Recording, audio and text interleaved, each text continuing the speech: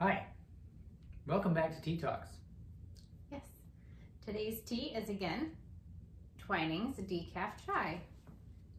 Still a favorite. Yes. So our talk today is going to be our story, how we met.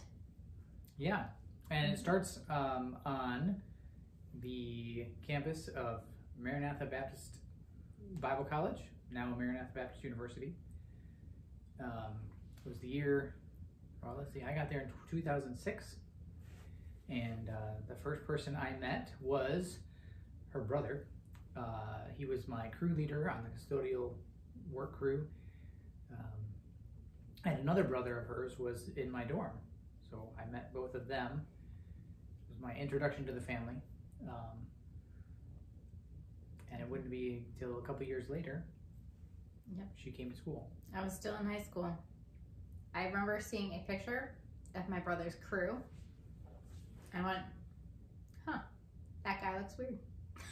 I probably did. I probably did. Yep, sounds like me. So, I came to school in 2008, but we didn't, that was the year you took off. Yes, that was off the one semester. One semester, and The so fall semester, yeah. I don't think I met you until the fall of 2009. I think it was my first semester of sophomore year. Is that when you offered me the cookie? I think so, yeah. My mom, I love molasses cookies, and I think it was like October, and I was really homesick, wanted to go home. It always hit me in October. And I had asked my mom to send me a care package. I really wanted her cookies, so she sent me a bunch of cookies, molasses cookies. And there were a lot of them. I knew we couldn't eat them all, nor should I eat them all. So I was in the coffee shop at Maranatha, and I was handing them out to my friends. And you at the time were no longer on custodial. No, at that point I was on trash crew. We'd go down to the different facilities and collect all the trash bags and then take them to one place where they would be collected by the city, I suppose. And so yeah, a friend of mine and I were coming in just having finished that job that day. Yeah, so they were clocking out. And then I went, hey, do you want a cookie? And I almost said no. A mutual friend of mine, mutual friend of ours, he went over to get one, and I almost said no and walked away. But then I thought, who wouldn't want a free cookie? Yep. So that was how we met. It was our first real interaction, I think. Yeah. Somebody had pointed you out to me before that time, and said like, "Oh, that's Ben and Randall's sister," and I said, "Okay." So? And I thought nothing of it other than, okay. I don't even know if he told me your name. He just pointed you out as their sister. I was like, all right. And I didn't know why he was doing that. Why anyone pointed you out to me. And I was like, it didn't really mean anything to me at the time. Yeah. But at that time, you and I were both kind of in other relationships. Right. True. Not super serious relationships. Because, I don't know. No. Mine never made it to Facebook, so it wasn't a real relationship. No, it didn't happen if it's not on Facebook. So, as they say. And so it was one of those where we didn't really start talking until the second semester. Right. Spring break. Right? Yeah. Wasn't it spring break? It was right. Were we chatting over Facebook?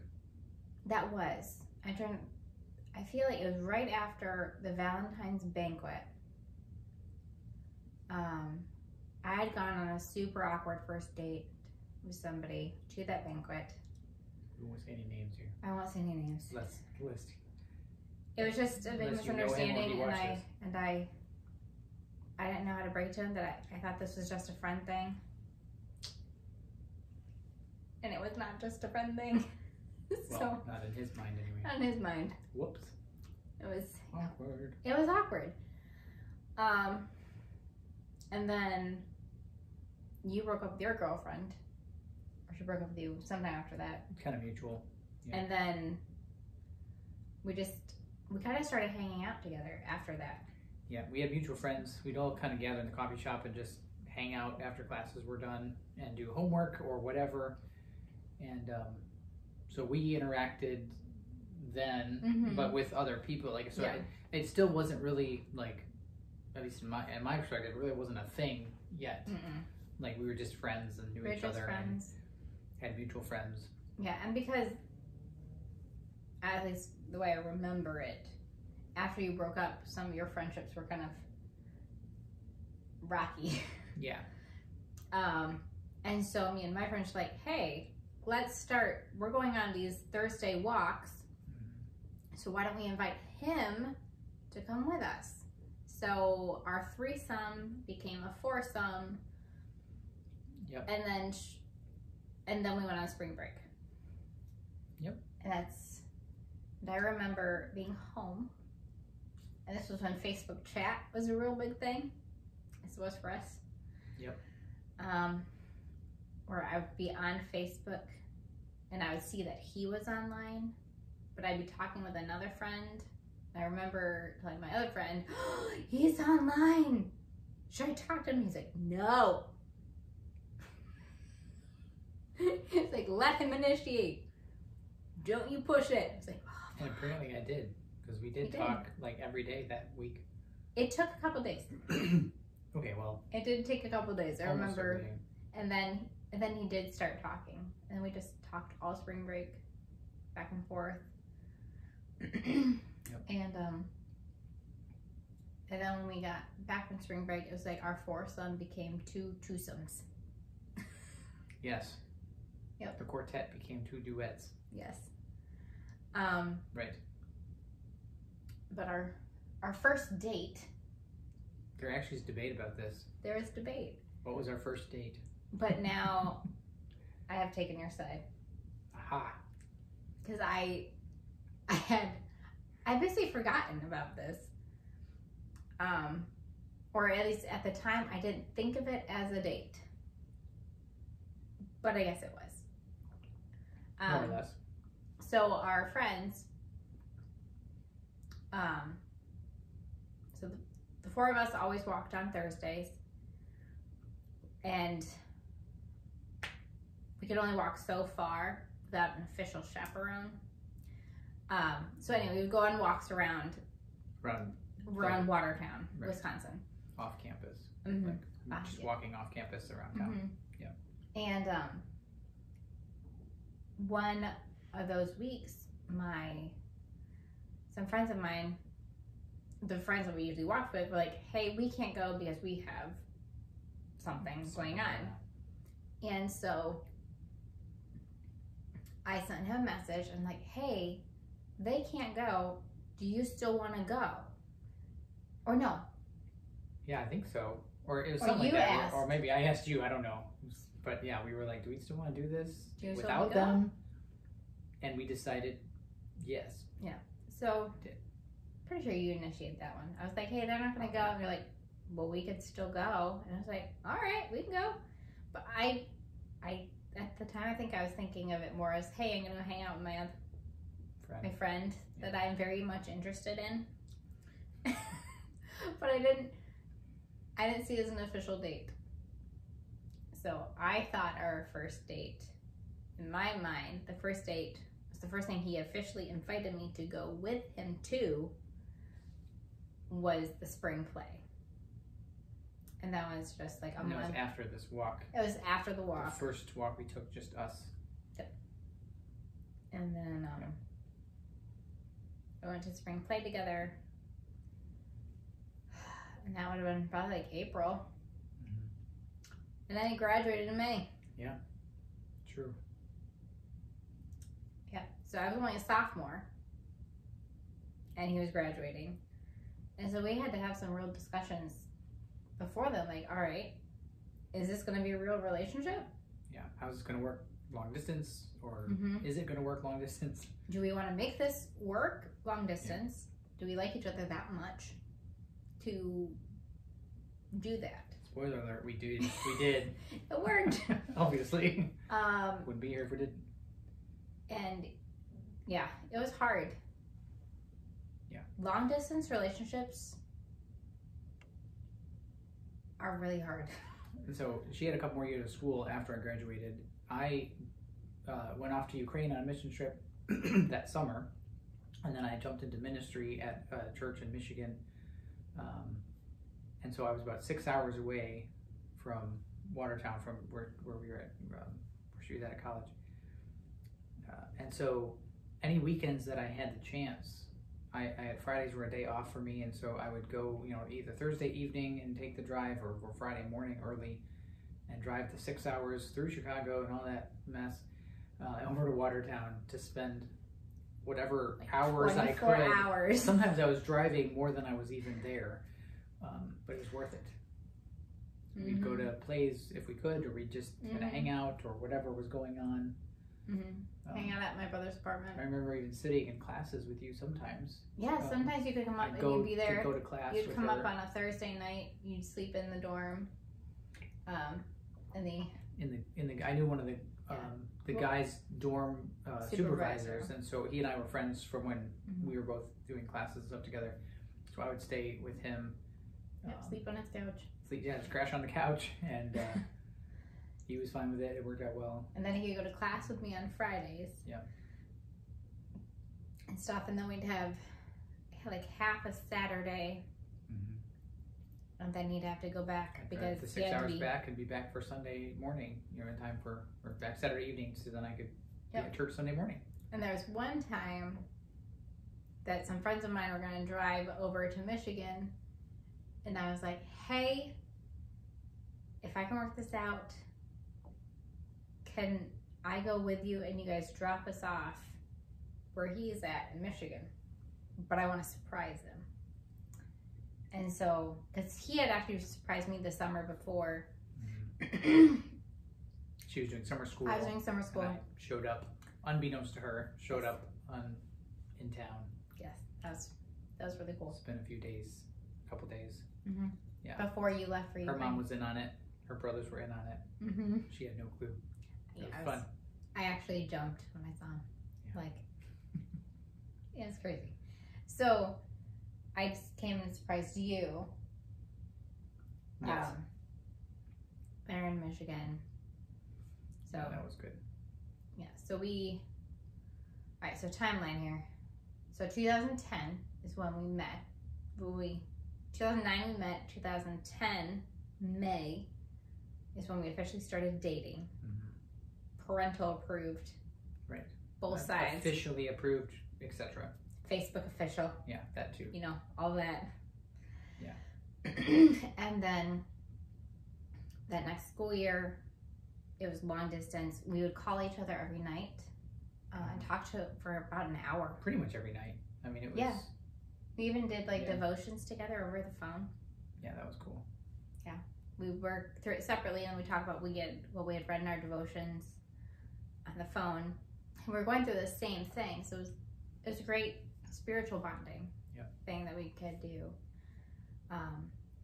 And so I think we learned how to communicate very clearly with each other over. We could only talk on the phone. Right. So we would talk to each other on the phone. We talked to each other over Facebook chat, or we talked to each other over texting. Before iPhones, couldn't FaceTime. Yeah, I didn't have an iPhone till not too long ago, actually. A few years ago, I guess. And then,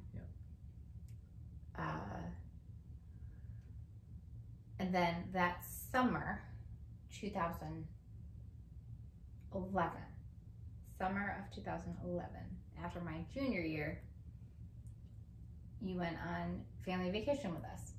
Yeah, which was cool, but also a little interesting because me going along on a family vacation with them, I don't know, but there was more to it than just me coming along with them on vacation. Yes, and so we went up to, we were dropping my brother off up in New Hampshire with his fiance, and because he and his fiance worked at the wilds of New England. Yep, up in New Hampshire. Every summer. And so we dropped him off at her house, and my now sister-in-law's father basically made some comment like, hey, I hear congratulations are in order. I was like, for what? We both were like, why? For what? Of course, he knows. I didn't know at the time what was happening. Either I was naive or I was just not wanting to get excited about this trip. He had jumped the gun on. I hadn't asked her yet, so it was a little like, no, not yet. Yeah. And then we drove down to Connecticut, which is where, like we said last week, I was born, raised for the first. Your mom is from there too. My mom was from Connecticut. Yeah. She was literally born and raised in Connecticut. Went to UConn. That's University of Connecticut. For those who don't know what that is. Oh. Hey, there may be somebody who doesn't know. I'm just saying. Okay. If I didn't know, I wouldn't have known either. Anyway, we were down in Connecticut, and we actually went over to Rhode Island to see the mansions. Yes.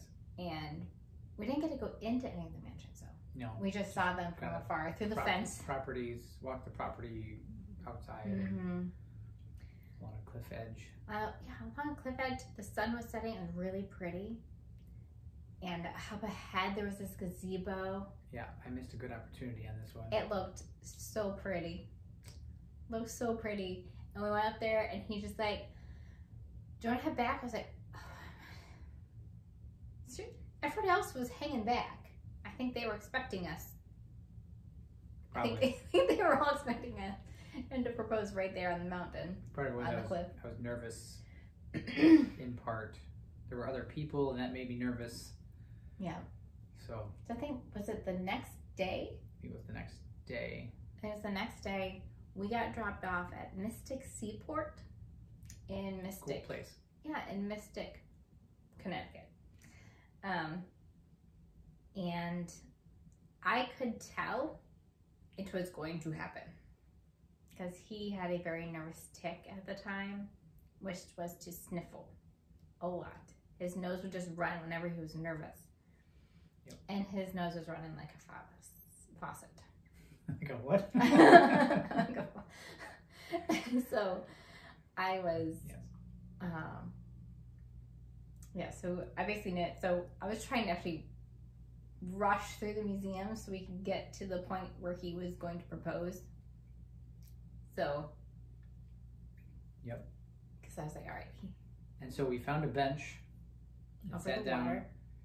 And hold on. We found one bench, and I was like, let's go to this other bench that's over that way. That's right. And so we did. Yeah, and that was on a dock out by the lake. It was a little more private than the other bench. I preferred the private setting. Yeah, so it was out there, and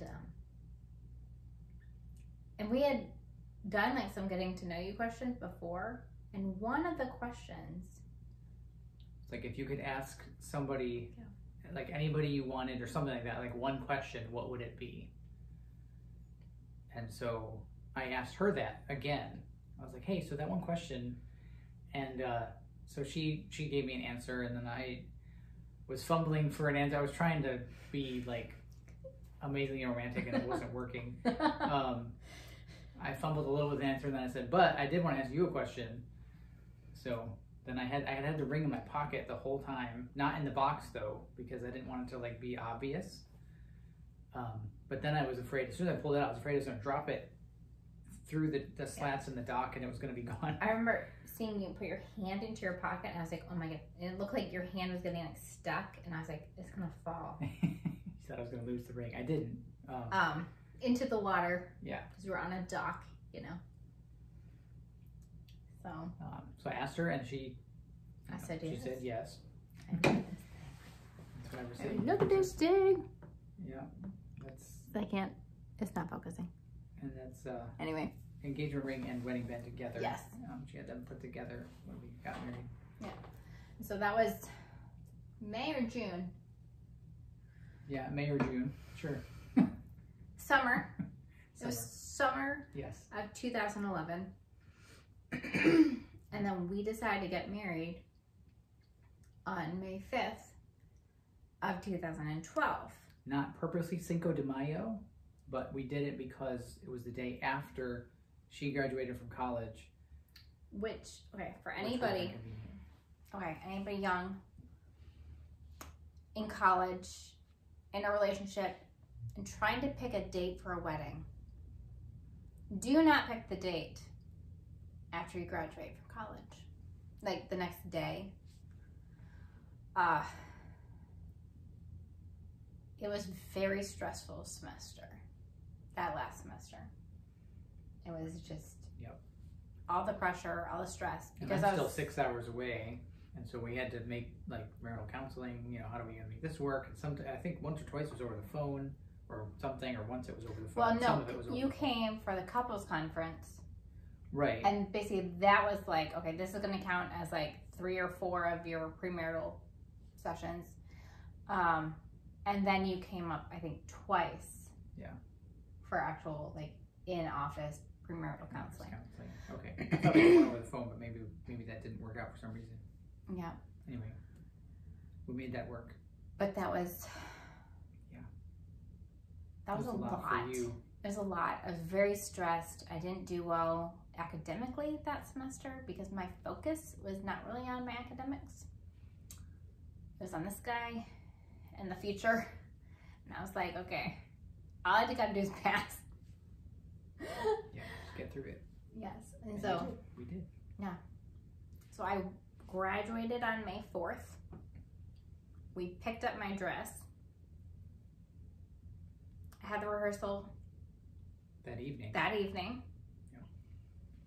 And we got married the next afternoon.